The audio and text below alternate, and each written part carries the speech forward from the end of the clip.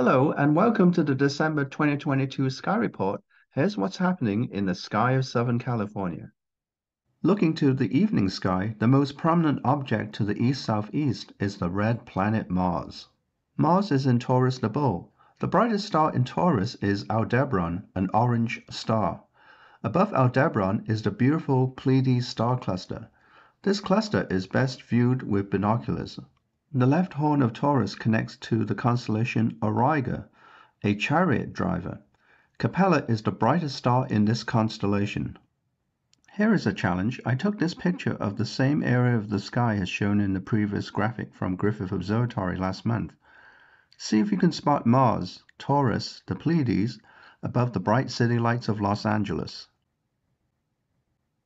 I've drawn in blue lines to make it easier to see. This image shows Taurus, Pleiades, and Mars above the trees. The right horn of Taurus is partially hidden behind trees, while Capella is just above the treetop. For the last few months, Mars has brightened up, nearly 5 times brighter on December 1st compared to September 1st. This is due to the Earth catching up to Mars on its inside orbit.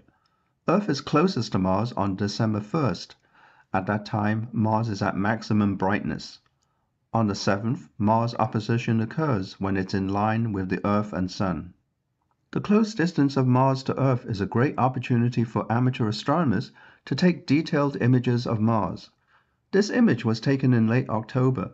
The northern polar ice cap and surface features are clearly visible. On the night of December 7th, when Mars is at opposition and still bright, there is a lunar occultation of Mars. This is when Mars disappears behind the Moon and reappears an hour later. The Mars occultation happens while the Moon is full. As shown in the purple shaded area, the Mars occultation is visible over most of North America and parts of Western Europe. The times when Mars occultation occurs depends on your location. As seen from Los Angeles, Mars is about 1/4 of a degree from the Moon's eastern limb at 6 p.m. Pacific Standard Time. At 6:31 p.m., Mars begins to disappear behind the Moon. An hour later, Mars emerges from the western limb of the Moon. The Mars occultation is over. At 8 p.m., Mars is about 1/4 of a degree west of the Moon. Weather permitting, Griffith Observatory will stream the Mars occultation live through telescopes on the roof. Please join us for this unique event.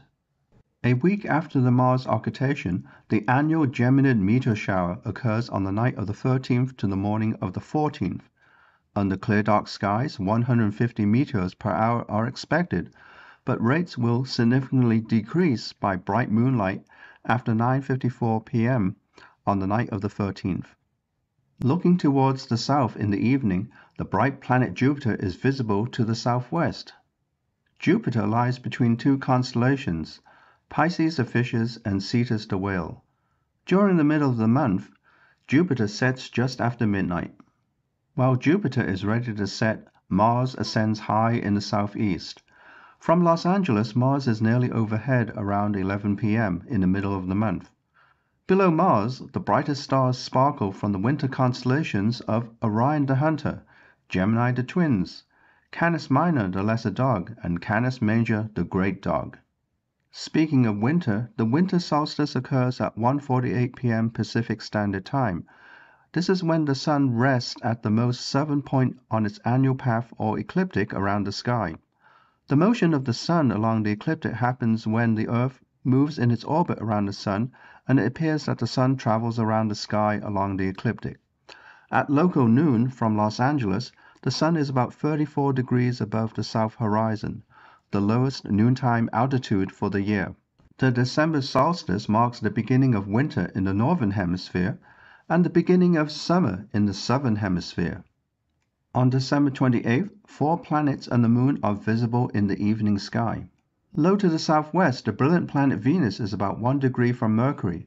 Both planets are about 6 degrees above the horizon, 40 minutes after sunset. Above Venus and Mercury, you can still catch a glimpse of Saturn in the fading twilight. Saturn sets just before 8:30 p.m. Above Saturn, the near first quarter moon is located below the brilliant planet Jupiter.